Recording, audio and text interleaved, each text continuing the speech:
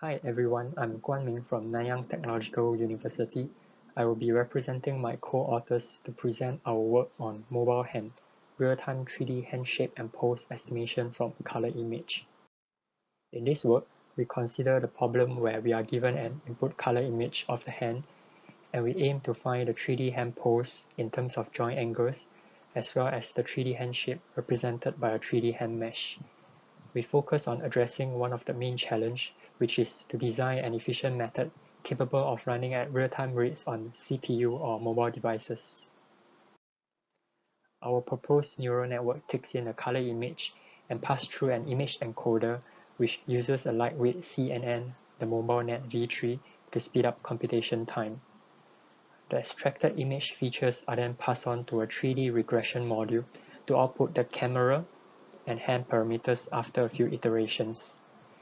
To allow end-to-end learning, we incorporate the differentiable Mano hand model, and we also propose a simple joint angle representation that is intuitive and allows easy control of the joint, such as the flexion of index finger. The hand model then uses the estimated hand parameters to output 2D key points and 3D joints. This allows the training of the network to be fully supervised with 2D and 3D information. Furthermore, we include regularization on the hand shape to prevent mesh distortion and constrain the joint angles within a feasible range. We conduct our experiment on two public datasets. The first dataset is the Spheral Hand Pose Tracking Benchmark (STB) dataset, which only contains a single subject posing in the frontal pose, whereas the recent Furrow Hand dataset contains much more challenging hand poses with object interactions and different number of subjects. The figure shows some qualitative results of our proposed method that can estimate both the 2D key points and the 3D hand mesh from an input color image. For the STB dataset, we compare our results with various deep learning-based methods, and as shown in the percentage of correct key points PCK curve, our area under the curve AUC score of 0.994 is comparable with most of the existing works.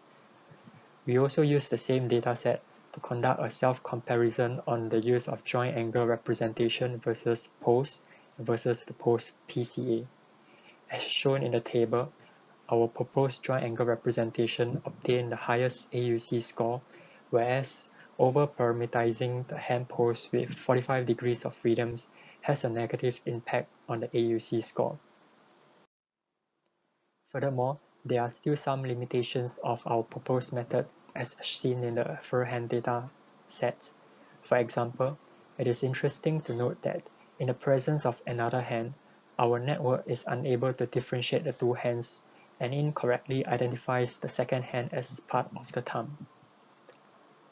In the next example, the network is also not robust enough to differentiate the direction of the palm, and the network may also fail under extreme viewpoint where the hand is heavily occluded.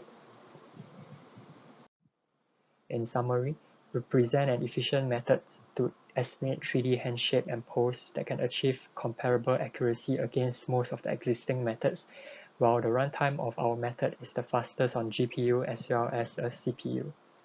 The proposed joint angle representation to articulate the hand model also helps to improve accuracy. Some future works includes increasing robustness of the prediction by training the network on a larger variety of hand data sets, and also extend the method to run on mobile devices to take full advantage of the portability and ubiquitous nature of mobile devices. Now we take a look on some background of hand tracking.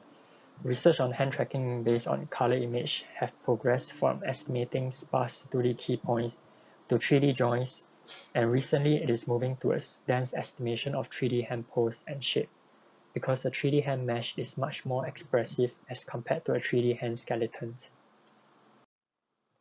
A summary of recent works on hand mesh recovery is listed in the table, and we can see that most of the methods relies on the popular ResNet architecture to extract image features, and they can only run at real-time rates on GPU. In this work, we make use of a lightweight CNN, the MobileNet V3 architecture, which helps to reduce the computation time and allow real-time rates on CPU as well. We can also observe from the table that the MobileHand model is commonly used in most of the methods. Our next contribution is to use a joint angle representation to articulate the hand model. The original Mano pose contains 3 degrees of freedoms for each finger joints, and these redundant dimensions could result in infeasible hand pose, such as the twisting of the finger joint. It is also possible to reduce the pose dimensionality using principal component analysis (PCA), but it can be hard to control all the fingers as they move together when a single PCA value is being changed. Therefore, we propose a simple joint angle representation that is intuitive and allows users to control and apply joint constraint easily, such as the flexion of the index finger.